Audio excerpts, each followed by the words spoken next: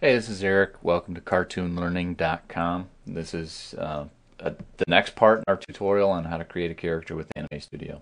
We're going to do the ear today, and now your ear layer is going to go above your hair layer. So make sure hair is selected and add vector.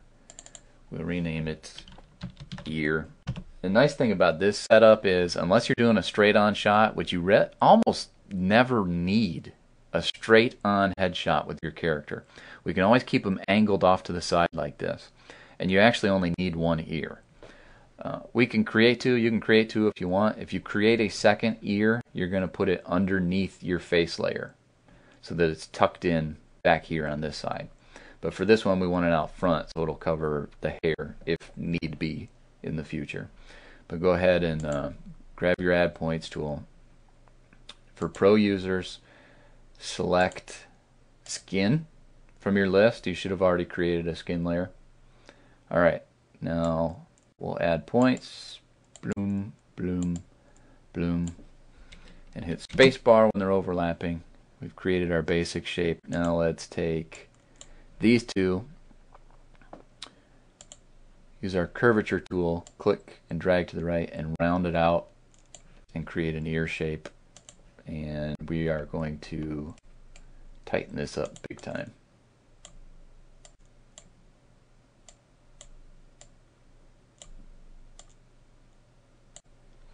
Alright, now what I want you to do is use your freehand tool.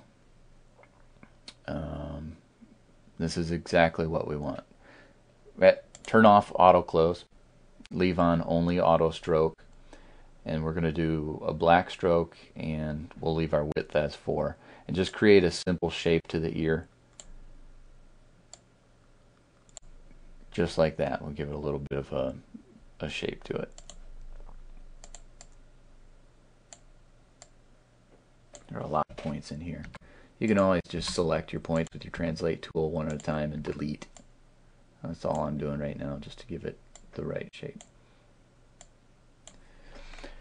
Okay, now what you want to do is grab this, your hide edge tool, click it, and click right here, and we're going to eliminate that.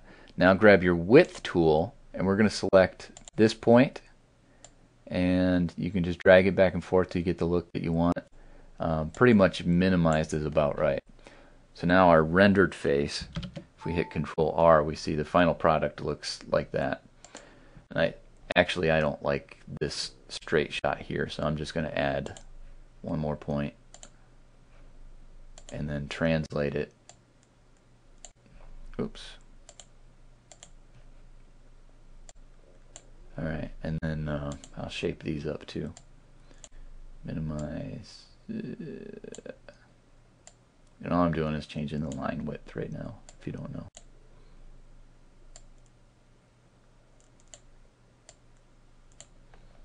And that looks pretty good.